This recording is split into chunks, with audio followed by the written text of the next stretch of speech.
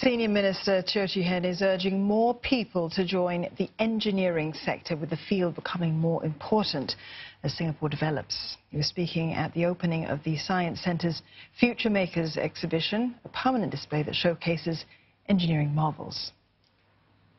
There is no doubt that engineering will become more important to Singapore as we enter our next phase of development. There are many exciting challenges waiting for young Singaporean engineers and scientists to push the boundaries and contribute to a more exciting Singapore. And I hope that many more will come forward to write their own exciting stories of challenge and change. The Future Makers exhibition aims to inspire visitors to think and act like engineers. They can get a glimpse into the modern engineering world and try out more than 15 interactive exhibits, which enable them to experience skills that engineers use every day. They'll also get to fly drones and navigate rovers through a challenging landscape. And we're delighted to have with us Chief Executive of the Science Centre, Associate Professor Lim Tit Meng, and Andy Flessas. He's American robotics designer. He created the centerpiece of the Future Makers exhibition. Although we understand we should be calling you Andy Robot. Yes, because I love robots. That's right, and you're the perfect person to speak to. But we'll come, Professor Lim, to you first, though, just to get your thoughts on this. 5 themed areas, we understand? Yes, there are 5 themes, and the first theme is actually to just set ourselves into thinking of solving problems, like how to get from the ground floor to the second floor. And you can either take a lift, or use your own body machine to climb up the steps, or you act like engineers, you crank yourself up from ground floor upwards. And the second zone is actually Andy's robot's centerpiece, the robotic arm, showing the mindset of engineers and the challenges that we face and solved by engineering means. And the third zones are all the puzzles and exhibits that link to engineering. And with that solved, you can go to fly drones, you can go and control rovers. And one exciting part is to get to the escape room. Again, using engineering means to solve problems and escape out of the room with a mission. And you have to find out a mission if you go there. Have you been in an escape room, Steve? I have not. Oh, gosh, all the joy. They can be maddening. So this should be very interesting to see how this will play out. It is meant to excite and to celebrate engineering and engineers. And you have to get out in a certain period of time as well. Well, we set 20 minutes all in all.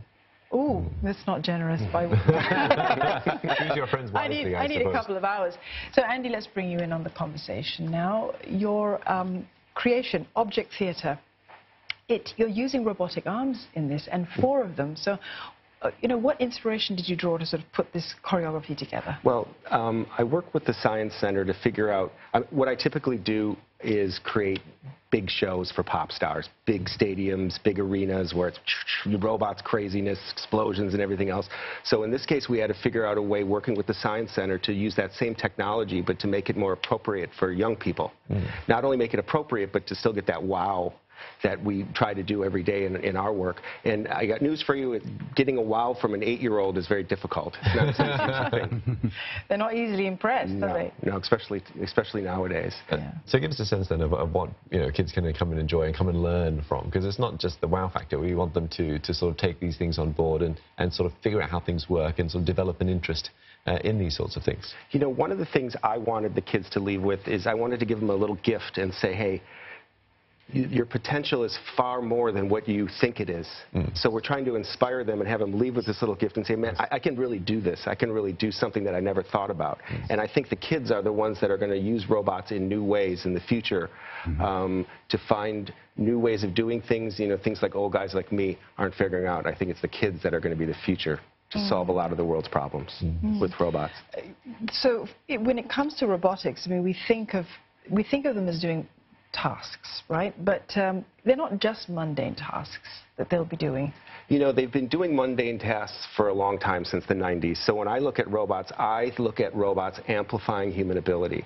There's all these different verticals that people do, humans do, and in my opinion, robots amplify those capabilities. The people that are amplifying their capabilities now are astronauts, doctors, but I think any vertical can use robots to amplify their skills and make humans better, make humans more. When a robot's born, it knows exactly 0. So it's up to us as humans to teach robots all the things that we know. And there's a lot of things humans know. So, I mean, there's decades and decades for us to teach the robots. And the robots are just waiting for us to teach them. They're kind of like little kids. Professor Lim, I can see you nodding your head over there.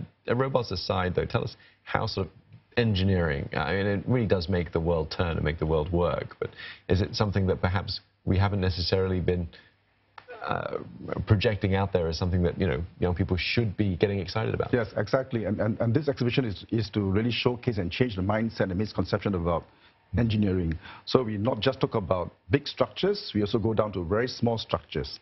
So in this exhibition, we also talk about engineering of genomes, engineering of food.